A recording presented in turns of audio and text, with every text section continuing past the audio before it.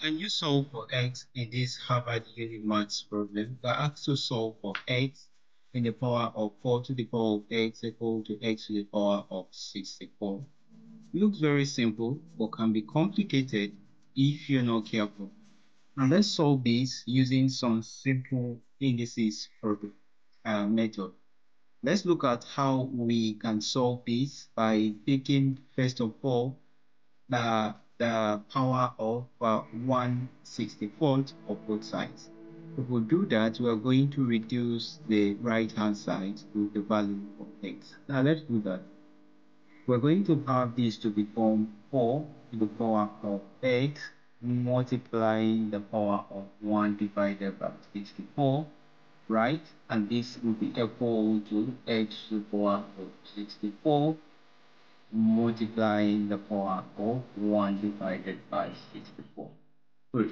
That way, applying the law of indices, remembering the law of indices, that if I have a to the power of x multiplying y, this can be equal to a to the power of xy. The powers, the index will have to multiply. So if I apply that, you're going to have this to become 4 to the power of x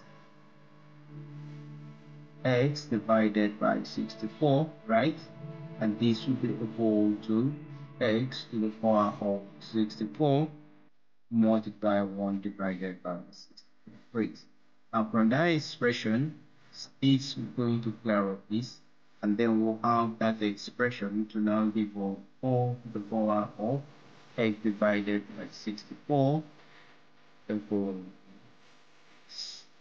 In the next step, we can simplify further by clearing x from the right hand side. And to clear the left hand side, to clear x from the left hand side, we're going to multiply through by the power of 1 divided by x. So this is going to give us 4 to the power of x divided by 64.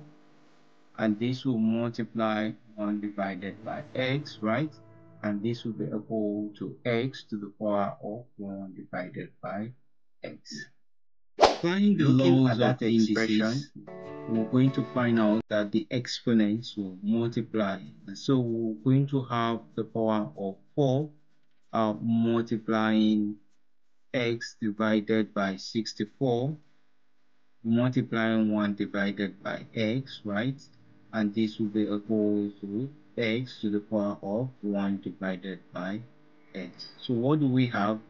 The x is going to clear up x, and that expression will finally give us 4 to the power of 1 divided by 64, right? And this will be equal to x to the power of 1 divided by x. So what do we do here to find the value? Now to find the value of x, I'm going to apply one simple logic. And you know what that is going to be? If I multiply this expression 4 to the power of 1 divided by 64 by the power of 4 divided by 4, I did not change anything. I can simply say this is still equal to x to the power of 1 divided by x, right? That way, I can simplify this. So if I simplify this, I will have this expression to now give me 4 to the power of 4 divided by 4, all to the power of 1 divided by 64, and this will be equal to x to the power of 1 divided by x. I've not changed anything. Will be equal to 4 to the power of 4, right? Multiplying 1 divided by 4, right? Multiply 1 divided by 64, and this will be equal to x to the power of 1 divided by x. Everything is intact. So in the next step, I'm going to have this to become 4 to the power of 4 will give me 2, 5, 6, right? All to the power of 1 times 1 will give me 1 divided by 2, 5, 6, and this will be equal to x to the power of 1 divided by x. So what do we have here? You can see that if we compare the expression, x is equal to 256 and 1 to the power of 256 is equal to 1 to the power of x. So from that expression, we can simply conclude that the value of our x is equal to 256. And that is the solution to that expression given to us up here. Now let's verify to find out if that solution is actually right. To do that, I'm going to take the value of x and insert it into that expression and see if I'm going to find the left hand side is going to be equal to the right hand side.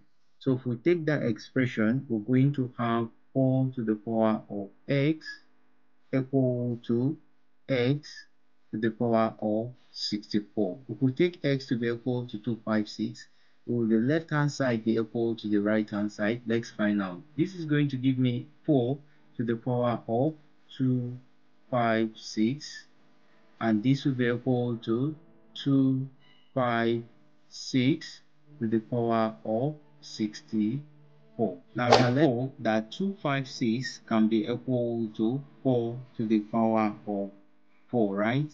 So 256 is equal to 4 to the power of 4, right? So if we look at that expression, 4 to the power of 256 can be equal to 4 to the power of 4 multiplying 64. So that way, 64 multiplying 64 will be equal to, this is going to give us 4 to the power of 256, and this will be equal to 4 to the power of 256. So the left hand side is simply equal to the right hand side. So that proves to us that the value of x equal to 256 is the answer that satisfies that exponential equation given to us up there. I know you did enjoy watching this math solution. Don't forget to give it a thumbs up, share it with friends and colleagues, and remember to subscribe to my channel for more simplified maths content. Thanks so much for watching, and bye bye.